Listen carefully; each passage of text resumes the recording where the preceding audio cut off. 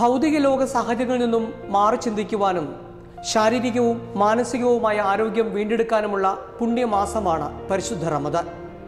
നോമ്പുകാലം പ്രാർത്ഥനയുടെയും പശ്ചാത്താപത്തിൻ്റെയും കാലം കൂടിയാണ്. പണ്ടുകാലം മുതലേ നോമ്പുകാലം വളരെ കൃത്യമായി അനുഷ്ഠിച്ചു പോരുന്ന ഗൾഫ് നാടിൽ നിന്നാണ് ഈ കഥ ഞാൻ പറയുന്നത്. നോമ്പ് ഇസ്ലാം മത വിശ്വാസികൾക്ക് മാത്രമുള്ളതല്ല. നോമ്പിൻ്റെ നല്ല ഗുണങ്ങൾ, നല്ല വശങ്ങൾ എല്ലാ മതസ്ഥരും പ്രാപ്തമാക്കണം. കാരണം അത് നന്മയിലേക്ക് നടത്തുന്ന നല്ല പാഠങ്ങളാണ്. എല്ലാവർക്കും പരിശുദ്ധ റമദാന്റെ എല്ലാ പ്രാർത്ഥനാശംസകളും ഹൃദ്യമായി നേരുകയാണ് അറേബ്യൻ സ്റ്റോറീസ്. ഒപ്പം പുതിയ അധ്യായത്തിലേക്ക് സ്വാഗതവും. ഉഗ്രവാദികൾ, ഭീകരവാദികൾ, തീവ്രവാദികൾ കേൾക്കുമ്പോൾ അല്പം വ്യത്യാസം തോന്നുമെങ്കിലും സ്വഭാവം ഒന്നാണ്. അടുത്തിടെ സൗദി അറേബ്യ സന്ദർശിച്ച അമേരിക്കൻ പ്രസിഡന്റ് ഡൊണാൾഡ് ട്രംപ് ഈ മേഖലയിലെ ഭീകരവാദത്തിനെതിരെയാണ് സംസാരിച്ചത്. സൗദി അറേബ്യ യമനിൽ നടത്തുന്ന സായുധ സേനയ്ക്കൊപ്പം നടത്തുന്ന പോരാട്ടത്തെ അഭിനന്ദിക്കാനും അദ്ദേഹം മറന്നില്ല. ഇറാനെതിരെ രൂക്ഷ വിമർശനവും ഡൊണാൾഡ് ട്രംപ് ഉന്നയിച്ചു.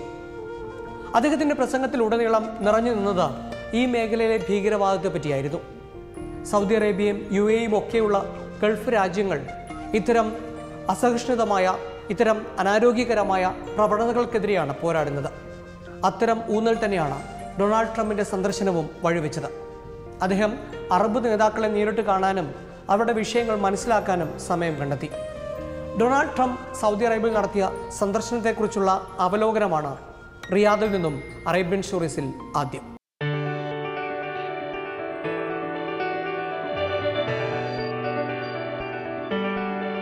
ഒരുമിക്കാം അതിജയിക്കാം എന്ന പ്രമേയത്തിൽ സൗദി അറേബ്യയുടെ തലസ്ഥാന നഗരിയിൽ നടന്ന ദ്വിദിന ഉച്ചകോടി പശ്ചിമേഷ്യൻ ചരിത്രത്തിലെ നാഴികക്കല്ലാണ്. അമേരിക്കൻ പ്രസിഡന്റ് അധികാരത്തിലേറിയതിനു ശേഷം പ്രഥമ വിദേശ പര്യടനത്തിന് തെരഞ്ഞെടുത്തത് സൗദി അറേബ്യയാണ്. ഒരു അമേരിക്കൻ പ്രസിഡന്റ് ആദ്യമായി നടത്തുന്ന ഔദ്യോഗിക വിദേശ സന്ദർശനത്തിന് അറബ് മുസ്ലിം രാജ്യം തിരഞ്ഞെടുക്കുന്നത് ആദ്യ സംഭവമാണ്. ഇതിനു മുമ്പ് ഒരു അമേരിക്കൻ പ്രസിഡന്റും അറബ് രാജ്യത്തേക്ക് പ്രഥമ വിദേശ പര്യടനം നടത്തിയിട്ടില്ല. ഈ പതിവാണ് ഡൊണാൾഡ് ട്രംപ് തിരുത്തിയത്. ഇത് സംബന്ധിച്ച് ട്രംപ് പറഞ്ഞത്, സമാധാനത്തിലേക്കുള്ള പാത പൗരാണികവും വിശുദ്ധവുമായ സൗദിയിൽ നിന്നാണ് ആരംഭിക്കുന്നത് എന്നാണ്. അമേരിക്കൻ പ്രസിഡന്റ് ഡൊണാൾഡ് ട്രംപിന്റെ സാന്നിധ്യവും നിലപാടുമാണ് ഉച്ചകോടിയെ ശ്രദ്ധേയമാക്കിയത്.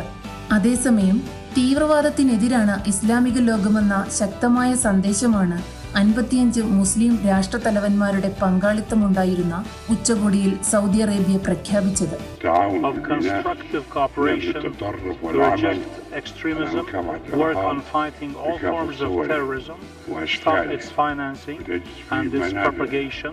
Dry up its sources and stand firm in confronting this scourge that poses a danger. Saudi US ഉച്ചകോടിയിൽ ഭരണാധികാരി സൽമാൻ രാജാവും പ്രസിഡന്റ് ഡൊണാൾഡ് ട്രംപും ഭീകരവാദം, സിറിയ, യമൻ, പലസ്തീൻ തുടങ്ങിയ വിഷയങ്ങളും ചർച്ച ചെയ്തു. ഇറാൻ അയൽ രാഷ്ട്രങ്ങളിൽ സൃഷ്ടിക്കുന്ന വിധ്വംസക പ്രവർത്തനങ്ങളും മുഖ്യ അജണ്ടയായിരുന്നു. A better future is only possible if your nations drive out the terrorists and drive out the extremists. Drive them out. Drive them out of your places of worship. Drive them out of your communities. Drive them out of your holy land. And drive them out of this earth.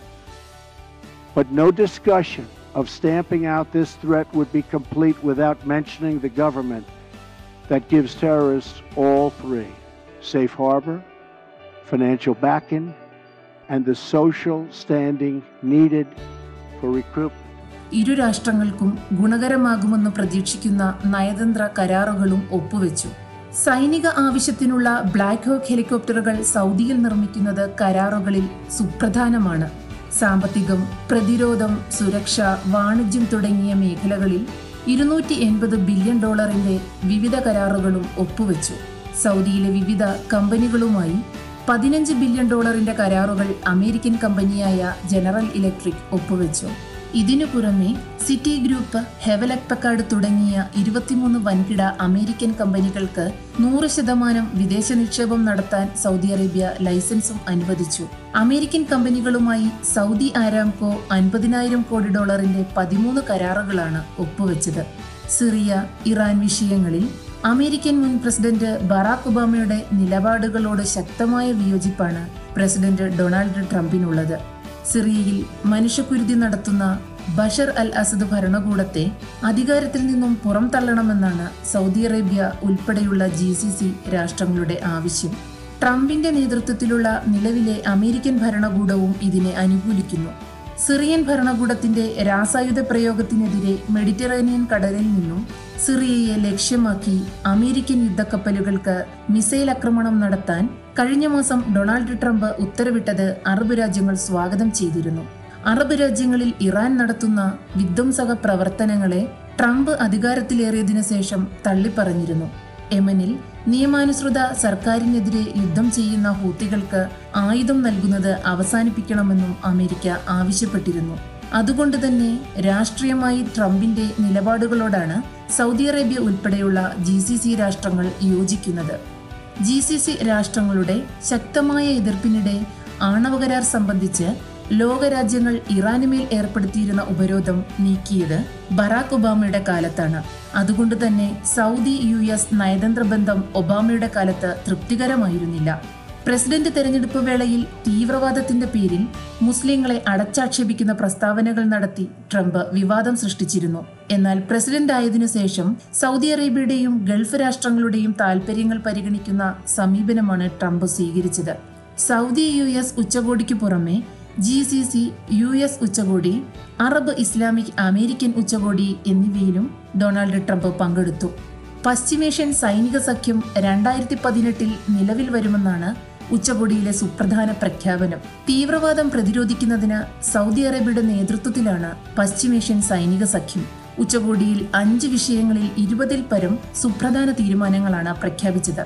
തീവ്രവാദത്തെ തടയുക, ആരോഗ്യകരമായ സൗഹൃദവും സഹവർത്തിത്വവും നിലനിർത്തുക, വിഭാഗീയത ചെറുക്കുക, കടൽക്കൊള്ള ഇല്ലാതാക്കി യാത്ര സംരക്ഷിക്കുക എന്നിവയാണ് ഇതിൽ പ്രധാനം. യമനിലെ ഛിദ്രതയും വിമതശല്യവും ചെറുക്കും. അംഗരാഷ്ട്രങ്ങൾ അന്താരാഷ്ട്ര കരാറുകളും നയതന്ത്ര മര്യാദകളും പാലിക്കണം.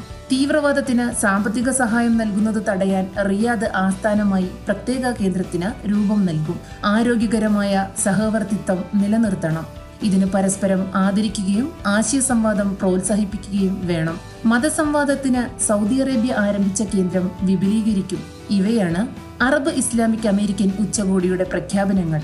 ഇറാൻ പ്രചരിപ്പിക്കുന്ന വിഭാഗീയതയും വിഘടനവാദവും അപകടകരമാണ്. വിയന്ന കരാറിന് വിരുദ്ധമായി ഇറാൻ നടത്തുന്ന ഇടപെടലുകളെ അപലപിക്കുന്നതായും ഉച്ചകോടി പ്രഖ്യാപിച്ചു. ഭീകരവിരുദ്ധ പോരാട്ടത്തിന് അറബ് ഇസ്ലാമിക രാജ്യങ്ങളും അമേരിക്കയും സഹകരണവും ഏകോപനവും ശക്തമാക്കുന്നതിന് പോർമുഖം തുറക്കുന്നതാണ് ഉച്ചകോടിയെന്ന് US പ്രസിഡന്റ് ഡൊണാൾഡ് ട്രംപ് വിശേഷിപ്പിച്ചു. റിയാദ് ഉച്ചകോടി രാഷ്ട്രീയമായും നയതന്ത്രപരമായും സൗദി അറേബ്യയുടെ വിജയമാണ്. ഇറാനുമായി ഒപ്പുവെച്ച ആണവ കരാറിലെ വകുപ്പുകൾ പുനഃപരിശോധിക്കണമെന്ന് ഉച്ചകോടിക്ക് ശേഷം സൗദി വിദേശകാര്യമന്ത്രി ആദിൽ അൽ ജുബൈറും US സ്റ്റേറ്റ് സെക്രട്ടറി റെക്സ് ടിലേസണും നടത്തിയ സംയുക്ത വാർത്താ സമ്മേളനത്തിൽ ആവശ്യപ്പെട്ടത് ഇതിന് ഉദാഹരണമാണ്. മുസ്ലിങ്ങൾക്കും ഇസ്ലാമിനും എതിരല്ലെന്ന് അറബ് രാഷ്ട്രത്തലവന്മാരോട് പറയാൻ ഡൊണാൾഡ് ട്രംപിന് സൗദി അറേബ്യ അവസരമൊരുക്കി എന്നതാണ് ഉച്ചകോടിയുടെ മറ്റൊരു സവിശേഷത. അതേസമയം ഭീകരവാദത്തിനെതിരെ ഇസ്ലാമിക രാഷ്ട്രങ്ങൾക്ക് ഒരേ നിലപാടാണുള്ളതെന്നും സൗദി അറേബ്യയ്ക്ക് ഇസ്ലാമിക രാഷ്ട്രങ്ങളിലുള്ള സ്വാധീനം ലോക സാമ്പത്തിക സൈനിക ശക്തിയായ അമേരിക്കയെ ബോധ്യപ്പെടുത്താനും ഉച്ചകോടിയിലൂടെ സൗദി അറേബ്യയ്ക്ക് കഴിഞ്ഞു. അതുകൊണ്ട് തന്നെ ഡൊണാൾഡ് ട്രംപിന്റെ സൗദി സന്ദർശനം ചരിത്രം രേഖപ്പെടുത്തുമെന്ന കാര്യത്തിൽ സംശയവുമില്ല.